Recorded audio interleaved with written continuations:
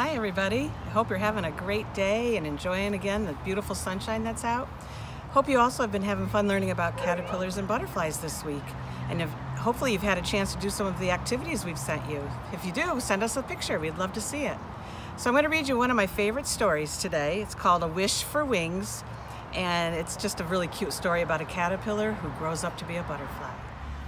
Carl Caterpillar's Wish for Wings. Carl Caterpillar felt sad. All day long he sat munching on milkweed plant, watching all the high-flying creatures soar above him. Carl wished he could fly too. Being a caterpillar was okay, but caterpillars were just too slow. It took Carl hours just to crawl from one plant to the next. If only I could fly, he wished. It must feel great, and I could get those juicy milkweeds up on the hill. Carl loved milkweeds. He loved the crunchy green leaves and especially the creamy liquid inside. It was like eating a green apple and a milkshake all in one. While Carl was thinking, Holly Hummingbird flew up to his plant and hovered nearby. "Hi, Carl," she hummed. "How are you?" "Oh, okay, I guess," Carl sighed.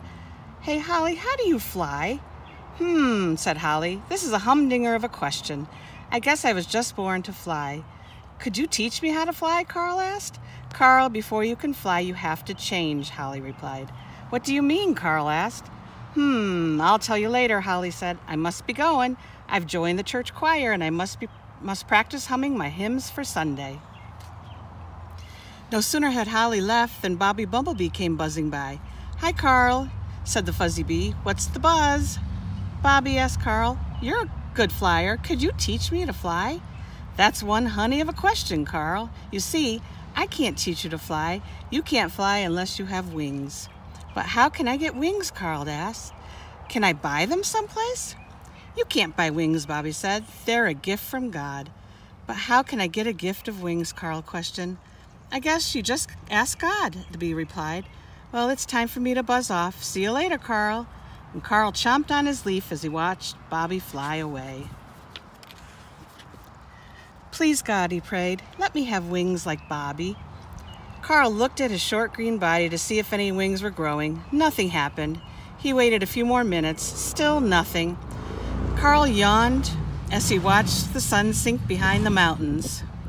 Carl felt very sleepy. To make sure he got a good night's rest, he built himself a special sleeping bag called a chrysalis and hung it from a milkweed leaf. Then he snuggled into his chrysalis and dozed off. Carl woke up feeling brand new, as if he had been born all over again. He didn't know he was asleep for 2 weeks. He yawned and stretched his wings. "Wait a minute," he shouted. "Where did these wings come from?" Carl looked to the left and he looked to his right, admiring his beautiful orange wings. His wings felt a little wet, so he raised them toward the sun to dry. Carl's sunbathing was interrupted by familiar voices. "Hey, Carl, come fly with us," called Holly and Bobby. "Can I really fly now?" he asked. "Will these wings work?" "They sure will, Carl," Holly assured him. "You've changed. In fact, you're not a caterpillar anymore. You're a butterfly." "A butterfly?" Carl shouted. "Wow, God answered my prayer." "Come on, Carl," Bobby called. "This view is great from up here." "I'll be right there," Carl said. "I have to do something first." He bowed his head. "Thank you, God, for answering my prayer," he said. With that, the brand new butterfly flapped his wings and soared into the sky to fly with his friends. I hope you enjoyed that story, and I'm looking forward to seeing you next week on our Zoom show and tell meeting. Have a great weekend.